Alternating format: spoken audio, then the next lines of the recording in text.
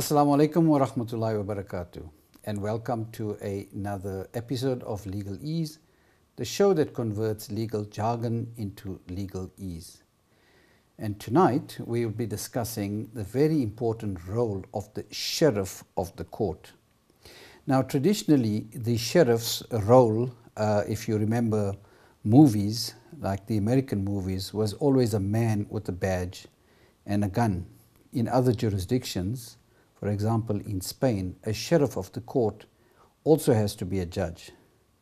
Traditionally, there used to be a sheriff of the Hijaz or the sheriff of Mecca, and usually his position was that of a nobleman, and he was entrusted with the running of the city. In other areas, the sheriff of the market, in the Muslim market, was there to ensure that there was no price cutting, illegal goods or illegal transactions. And to try and help us understand the role of the sheriff in the South African legal terrain, I'm joined tonight by my very special guest, Iqbal Mahomed, and I will introduce him fully in a while. But just by way of background, he is the sheriff of the South and Dobsonville area, Roodepoort South and Dobsonville area.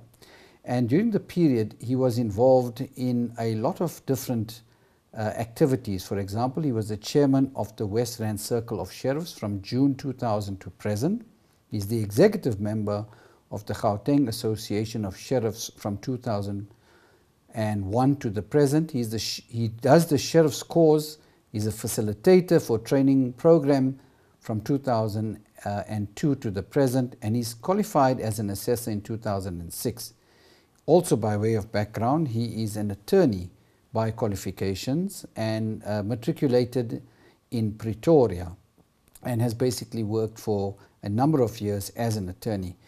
In May 2007 to 2011, he resigned as a member of the SA Institute of Sheriff, and he's one of the founding members and interim chairperson of the National Association of Progressive Sheriffs, and he's the chairman of the South African National Association of Progressive Sheriffs. From July 2011 to the present, he was elected as secretary of that organization. Iqbal, assalamu alaikum wa rahmatullahi wa barakatuh. Wa alaikum salam, Ashraf. And thank you for joining us tonight. It's my pleasure, Ashraf.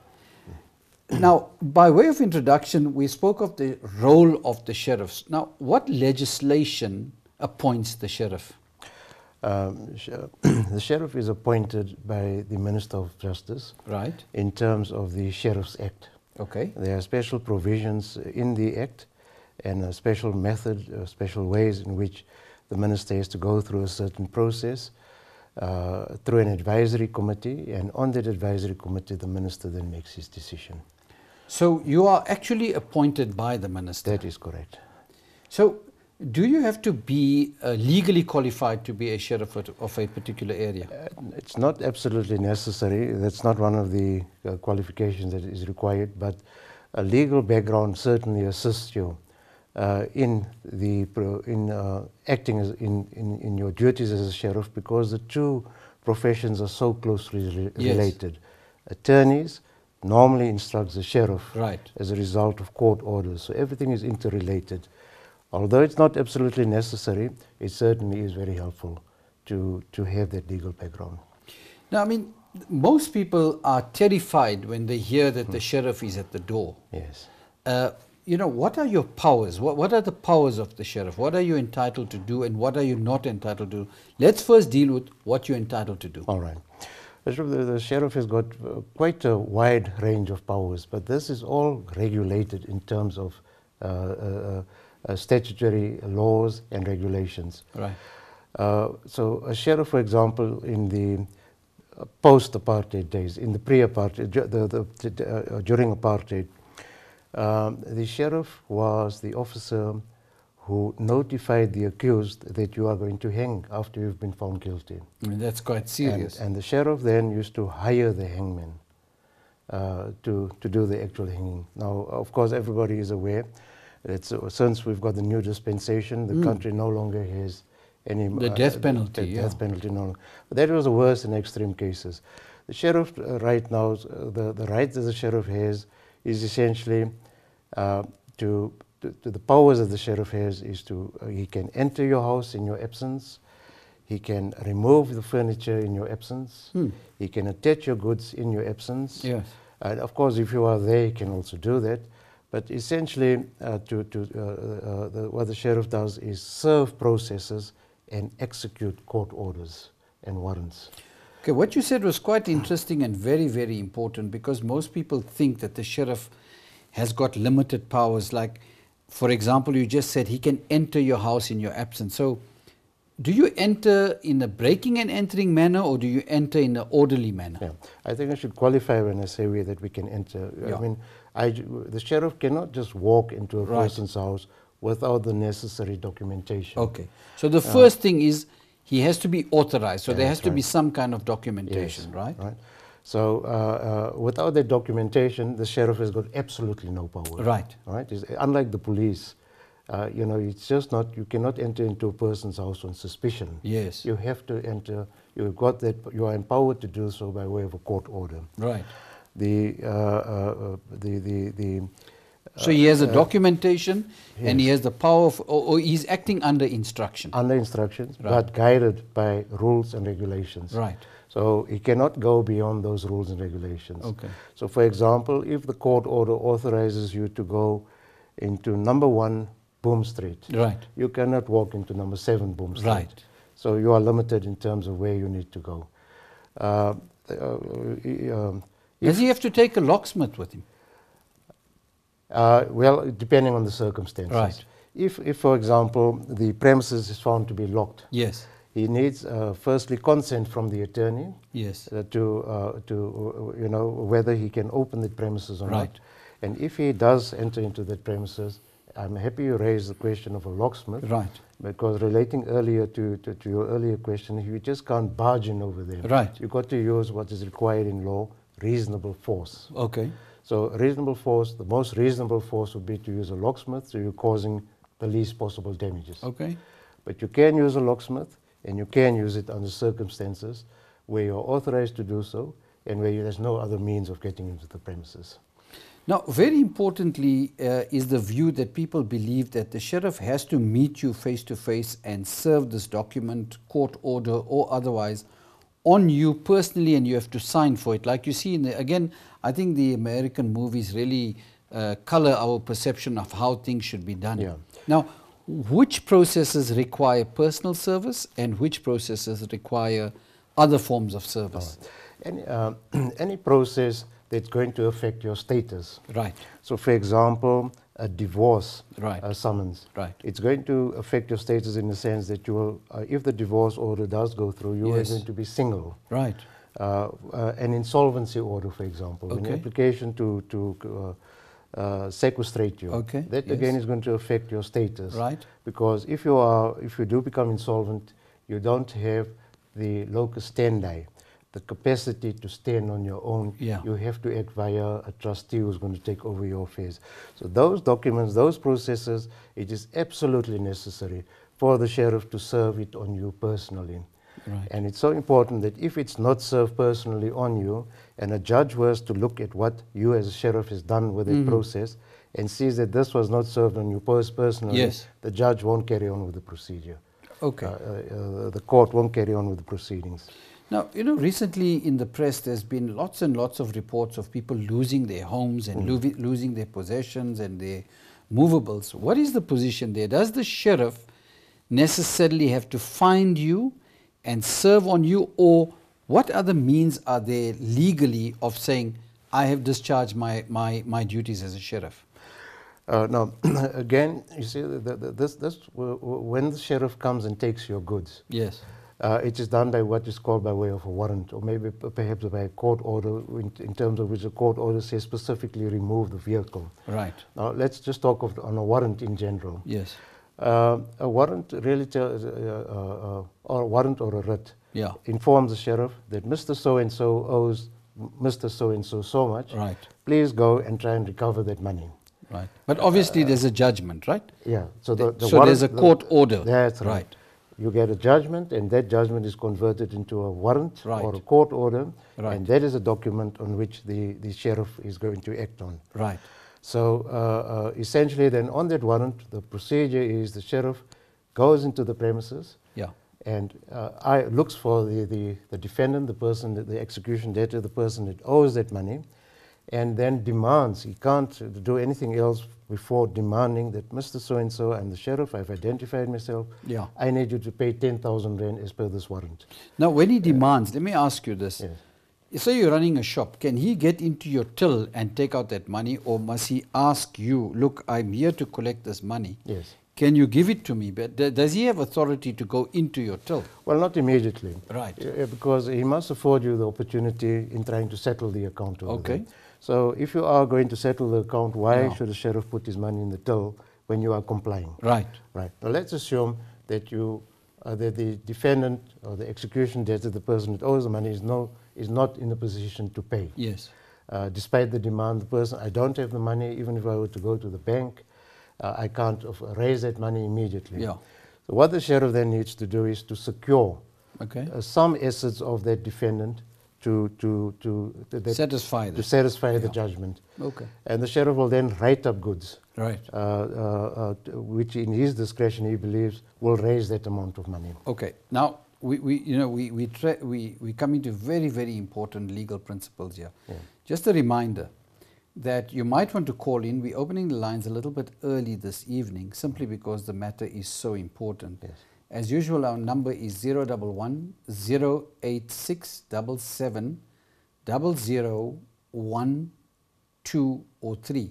The number appears on your screen and you're welcome to call in. Iqbal, I just want to start with the first question that we were asking, which is the personal service and other means of service. Yes. Now, often one would say, or when you read the sheriff's return, the sheriff says, I served on a principal door. Yes. And people are confused. They say, what is a principal door? Is it my gate? Is it my front door?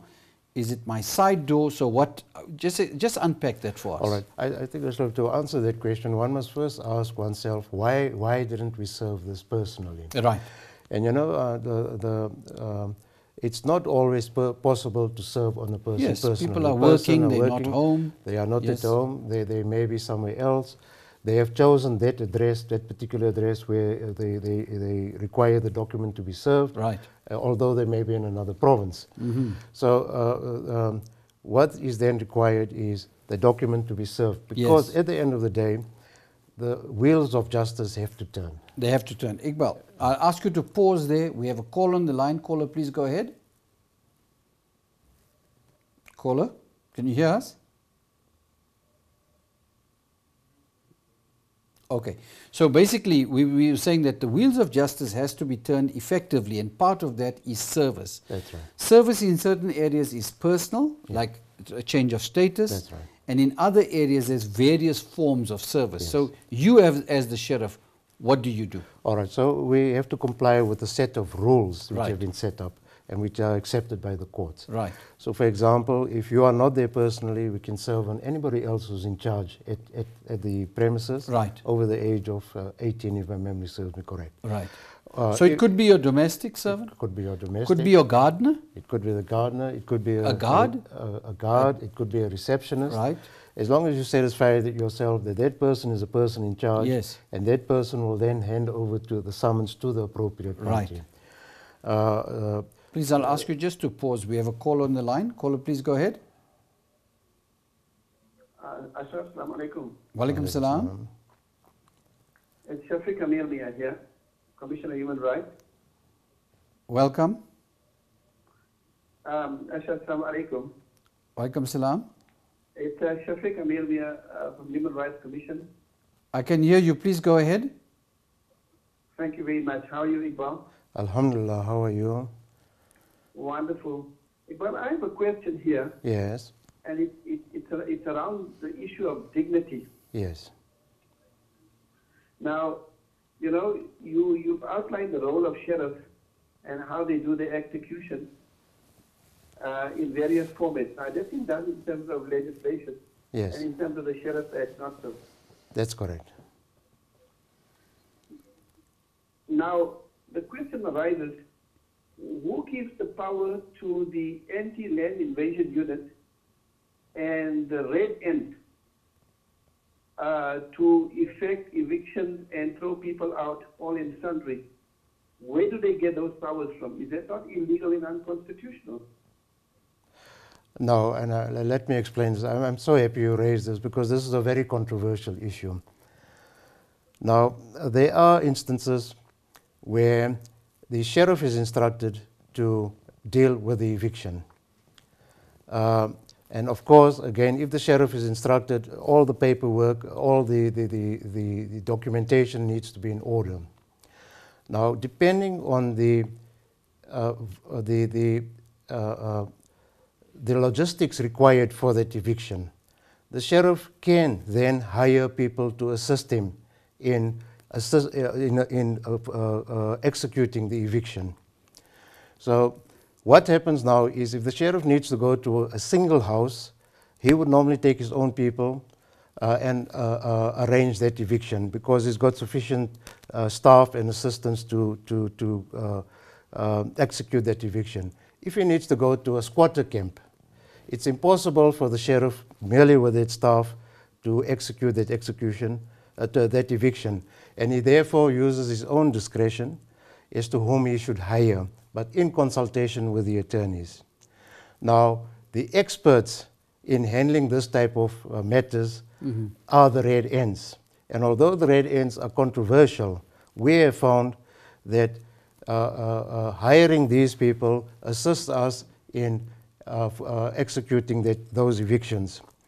You must understand that where there's a court order, all the people who are going to be who are going to be evicted are notified well before the eviction, are notified from the very outset when the party that wants to evict them that here's a matter that's in court and you need to attend to court to address this.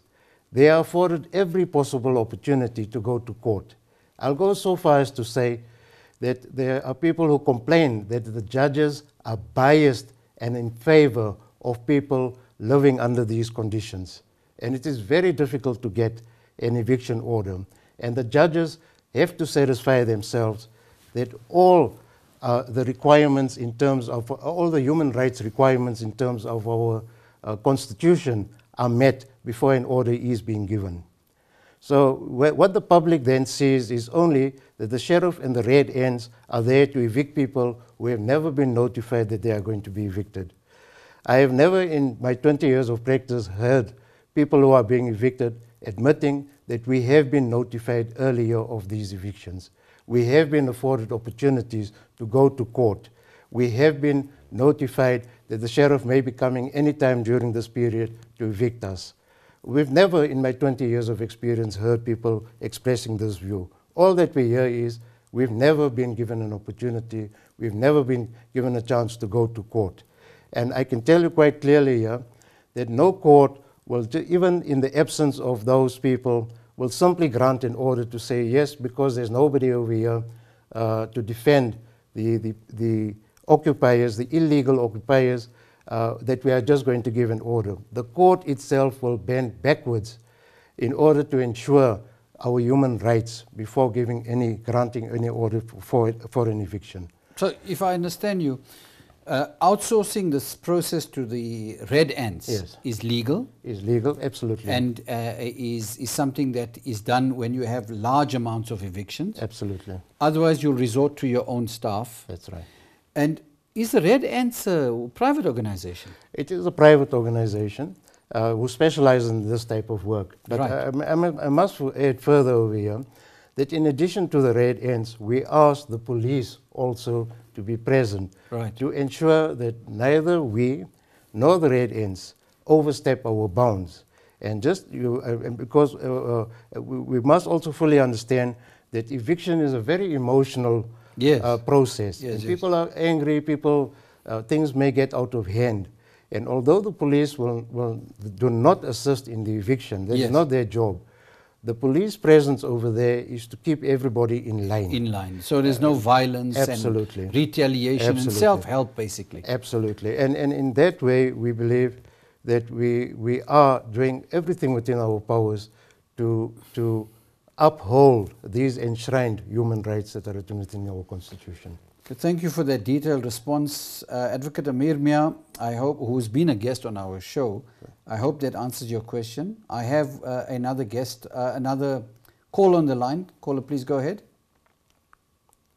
Hello, assalamu alaikum. Wa Alaikum alaikum salam. Very good show. I must compliment you on that. Thank you. My question to your guest is, if I have been through a divorce and the stipulated in the divorce that maintenance was paid, but no maintenance been paid or so on, so do I go to the sheriff or do I go to the court to have my maintenance paid to me and my kids? Okay, so you understand. I understand the question. Thank you for the question. You need to go, you see again, the sheriff can only act on some process that has been issued from the court. So you need to go to court, to the maintenance officer. Hello? Sorry, we're having a bit of feedback. Can you just listen to us on the... Yeah, you can hang up and listen to the answer.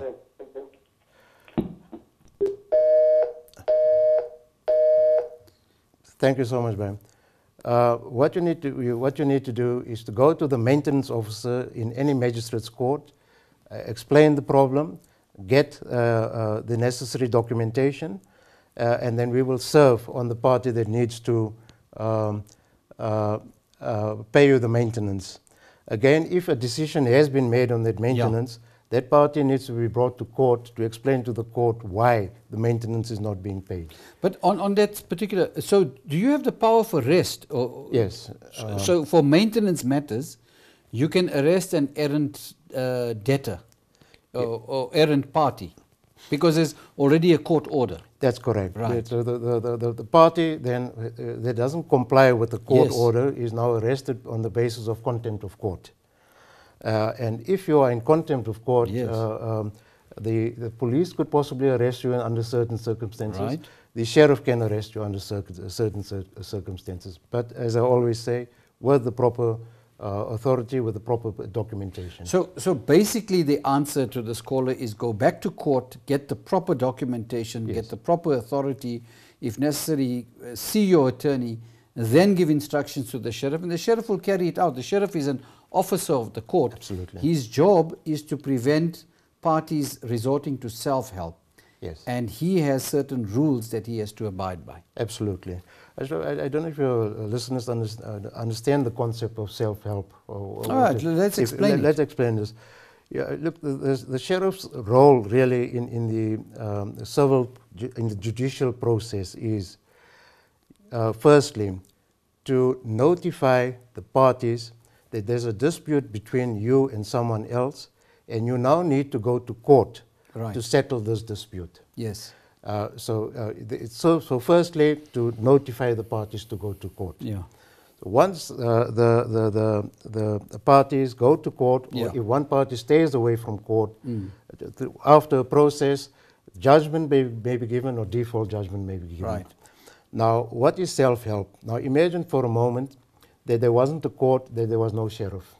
And the two parties would then argue between themselves as to who owes what. Yes. The stronger party will say, right, fine, you owe me 10,000 rand. Yes. Walk into the person's house, can search the person's house by himself, take out goods that he believes will be to the value of 10,000 rand.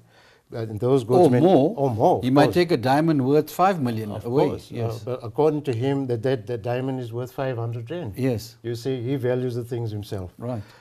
Take out goods that doesn't belong to the defendant or the guy that owes him the money, and take out the goods to, as you mentioned, to a much higher value. Take out blankets in the middle of winter, you know, which is totally illegal. Right. In order to avoid that type of a situation, you need an independent, impartial party, who is guided by a very strict set of rules. Right. To go and do what you would have done yourself. So self-help is illegal. It's totally, it's not permissible. Right. The only party that is authorized to do that is the sheriff. Okay. Right? And the sheriff has to act very, very impartially over here. Right. And of course, if the sheriff has done something wrong over Yes. here, there is our governing body, Right. which is the South African Board for Sheriffs. Okay, now before we come to an errant sheriff or mistakes made by the sheriff, All right. it's time to go for a quick break. Please stay tuned and join us after this break.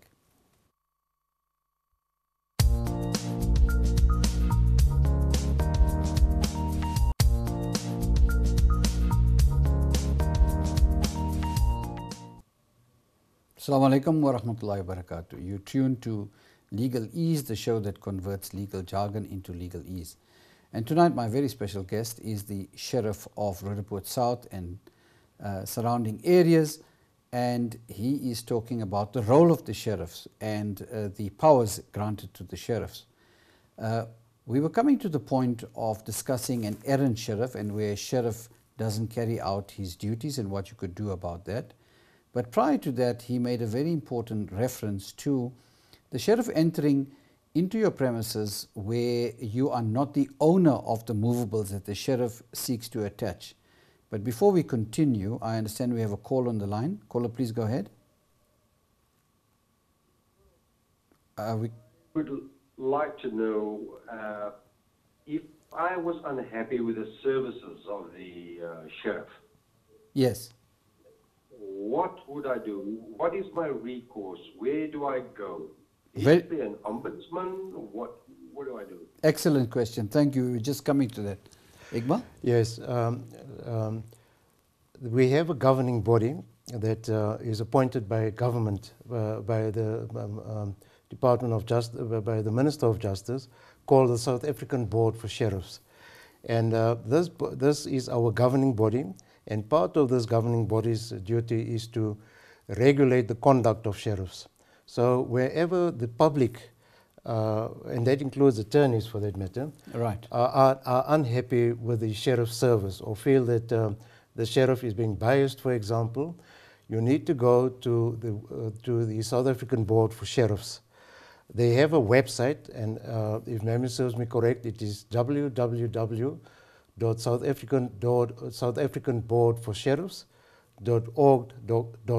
www.southafrican.southafricanboardforsheriffs.org.za. There you could once you get into the website, you could download the complaint form, and there is an explanation as to what you need to do regarding the complaint procedure.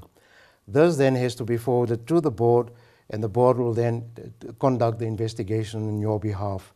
Where it is found that there has been a transgression, that there is something seriously wrong, and that cannot be resolved between yourself and the sheriff, that sheriff then needs to be brought before a disciplinary hearing. Right. And as the consequences of that disciplinary hearing is either he's found guilty or not, there is a strong possibility if he's found guilty of a fine. If it's a more serious offense, he could possibly be struck off or removed as a sheriff by the minister. So there is this recourse for the public. Okay, that's a good comprehensive answer.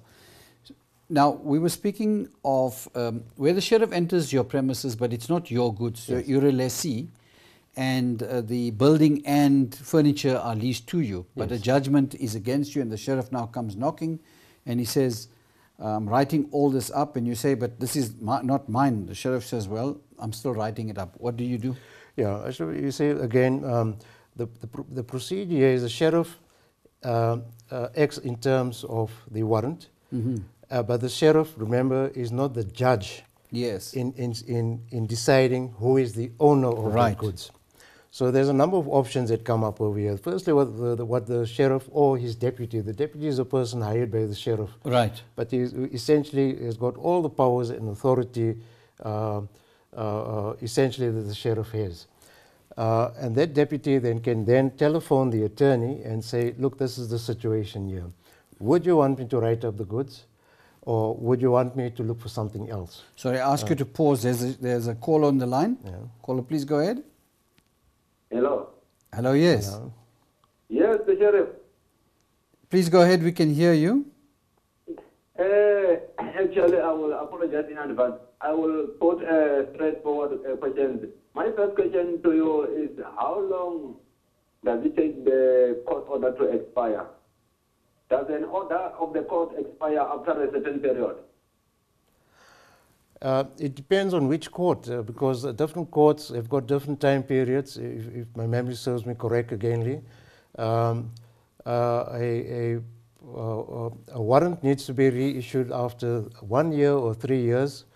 A court order can stand for 30 years. Again, depending on whether it's a lower court or a high court, sometimes these things need to be reissued if there's things that have been done on that document. So it's very difficult to give a very specific answer. Okay, it is from a labor court. If it's from the labor court, Yes. okay, there's no clarity on this because at this stage over there, there's been some change in the legislation in the labor court. Previously, the labor court attachment was done in terms of the high court. It's now been done in terms of the magistrate's court. So whatever applies in the magistrate's court will applies, and I think that the order needs to be renewed within a year. Of course, I'm subject to correction on this, please. Okay, and then how long does it take for a sheriff to serve the order to the other party? Again, as sheriffs, we have to serve within a reasonable time. And if you don't serve within a reasonable time, this goes against the grain of our code of conduct, and you can be disciplined. We would normally say between 7 to 10 days, but again, it depends entirely on the circumstances of each case. What we advise the sheriffs to do is, if there is difficulty in serving that court order, please keep the party who's instructed you informed, so that the party understands why there is a delay. And if of course there is insufficient justification for this delay, then you can certainly threaten to report the sheriff to the board for sheriffs, and hopefully the sheriff will then do his work, hoping not to be reported to the board. So within 7 to 10 days, but again depending on very specific circumstances on each court order. Okay, thank you for your call. We have another caller on the line. Caller, please go ahead. Good evening. Good evening. I'm a colleague of Iqbal, Llewellyn Shaw from Port Elizabeth, Sheriff P. North. Hi, Leo. Hi, Iqbal. I would just like to request Iqbal to mention also to the viewers a matter that's of great concern to the sheriffs, I think, as well as the public, the illegal repossessions of furniture and especially vehicles by tracers and agents. And then another issue I would love him to raise is sales and executions, immovable properties.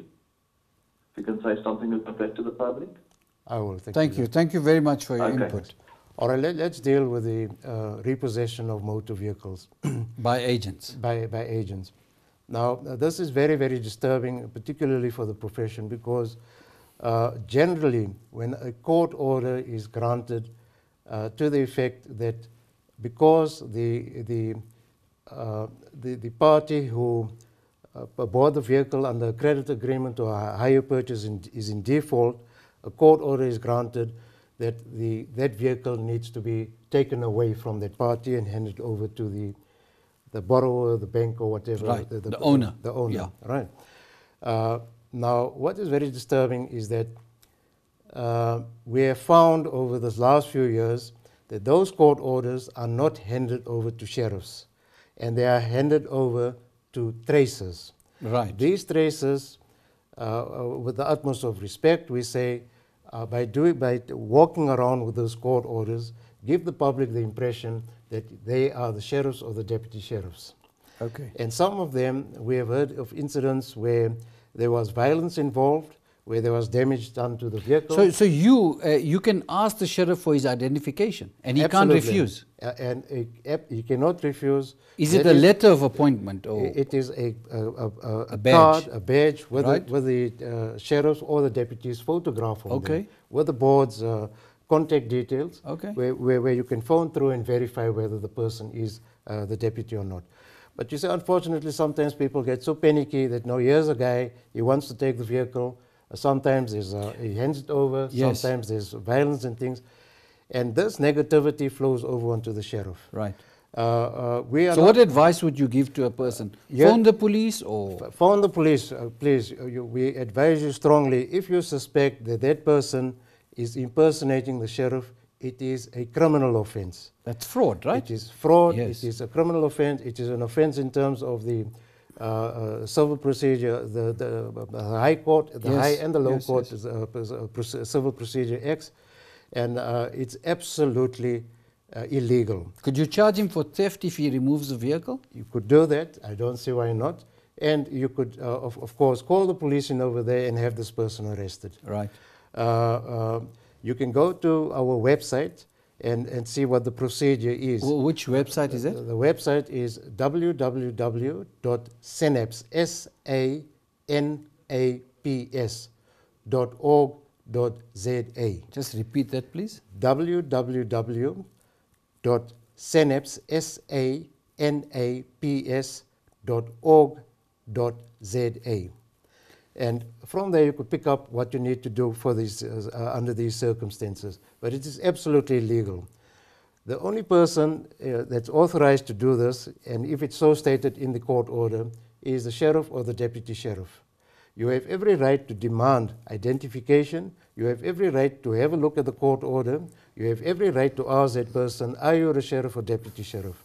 And if the court order says that it's only the sheriff or the deputy that can do that, you call the police or you kick that person out from your premises because that person is acting in total violation of the laws.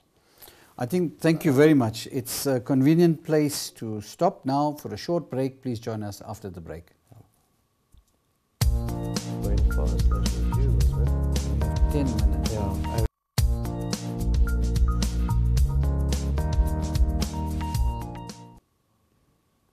Assalamu alaikum wa rahmatullahi wa barakatuh, and welcome back to Legal Ease, the show that converts legal jargon into legal ease.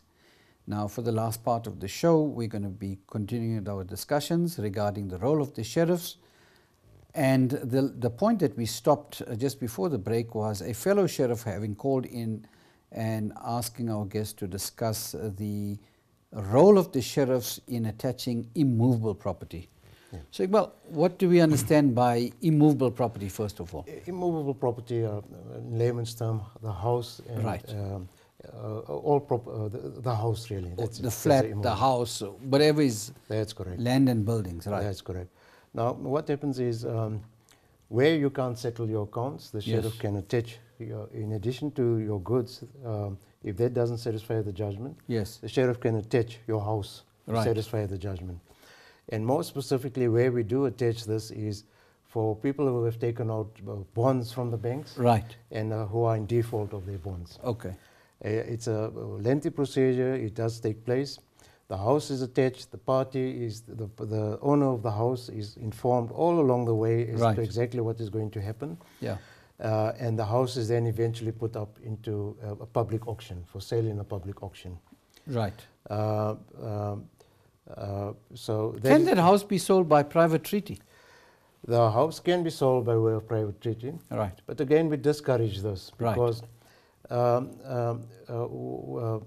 of course, what we're saying is that you don't know the true value of your house until you bring it into an open auction. And that's very important because you can't sell an expensive asset for next to nothing. Like we hear about assets worth 2 million rands and sold at the sheriff's auction for 15,000 rands. No, it does. But again, we must qualify this on the immovable property. Yes. You can sell by private treaty, but with the consent of the bank, because the bank has got an interest in your property. And it has a security, real security. That's right. It has a bond registered on your property. But why we discourage people private treaty is that the party that has offered you X amount, nothing stops that party from coming to the auction and saying, I am here and I'm offering X amount. Now, you would not know with absolute certainty whether anybody is going to better that price or not if you haven't come to that auction. Yes. You see? Of course. So if you're going to accept that price at that point over there, you are losing the opportunity of having other people placing in a higher bid on that property. The worst case scenario is that that party that's offered you that amount, Yeah. nobody's going to better that offer, Right. but you are still then going to sit with the same amount over them. So it's public, it's transparent, and the best possible price. The best possible Now, price. the terms and conditions regarding the sale in execution Yes, by the sheriff have to be advertised. yes. And do you have to strictly comply with the terms and conditions? For example, let's say you describe the property as 550 meters in extent, but it's actually 400 meters in extent. Is that fatal? Yeah, well, again, depending on the circumstances. We are now, you know... Sorry, Iqbal, just ask you to, we have another caller on the line. Please go ahead. Hi, Hi. my name is Vincent Snell, Yes. and I'm very familiar with Mr. Mahomed. Ivan. He is a facilitator and assessor with the South African Board for Sheriffs. I would like to know, would like for him to, to express to the community the fact that when they are approached by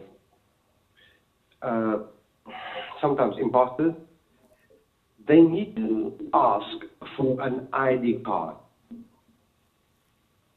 The South African Board for Sheriffs, particularly annually, provide sheriff and the deputy with a ID card, and it is identified by the year, the area that they work in, and their name.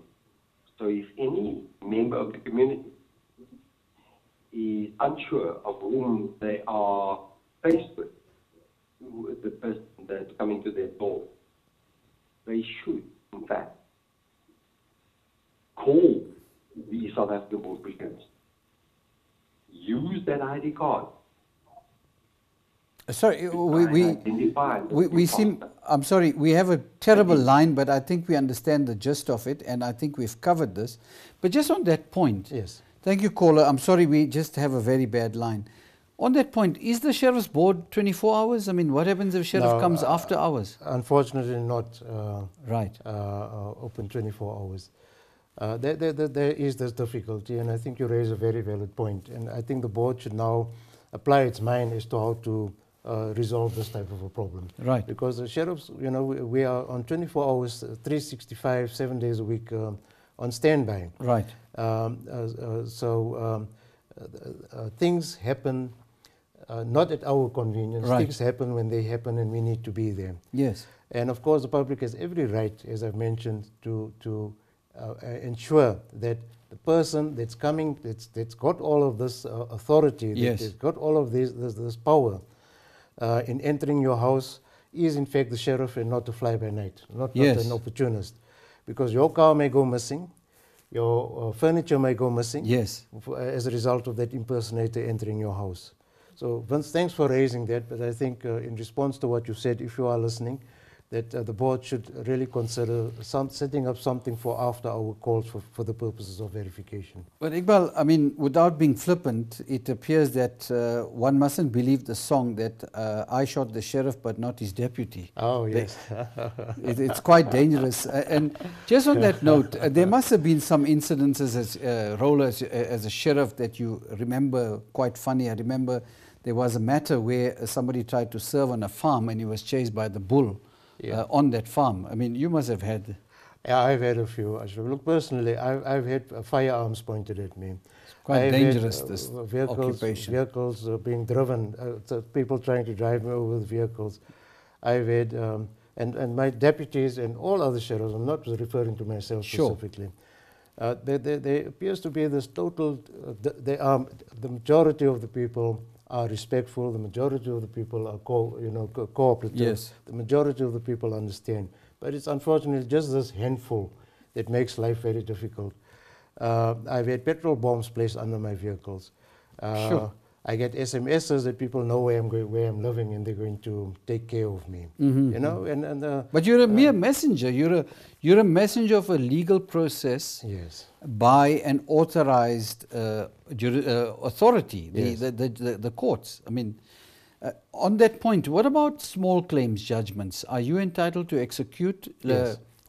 The small claims, the plaintiff, the party, the complainant, let's put it that way, Yes.